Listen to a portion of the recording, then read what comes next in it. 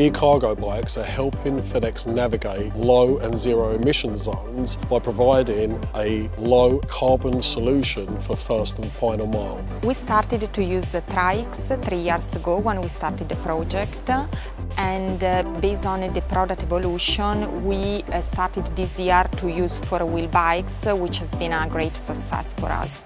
The use of e-cargo bikes in place of vehicles makes cities more livable and promotes mobility methods like cycling. It's good for the environment, not only from a business point of view, but also from a societal point of view as well. Here in London, the infrastructure is good with these cargo bikes. We have a lot of cycle lanes. We can use bus lanes. We can avoid congestion. I can deliver to certain places where a van can't get to, and I can park a lot easier. Just for today. Thank you very much. Have a good day. Take care.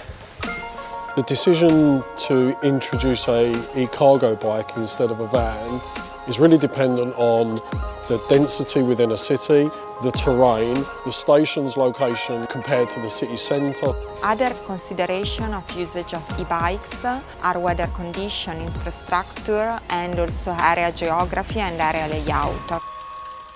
In the future, I can see more e-bikes operating with van on the road. So e-bike will be the business as usual operation.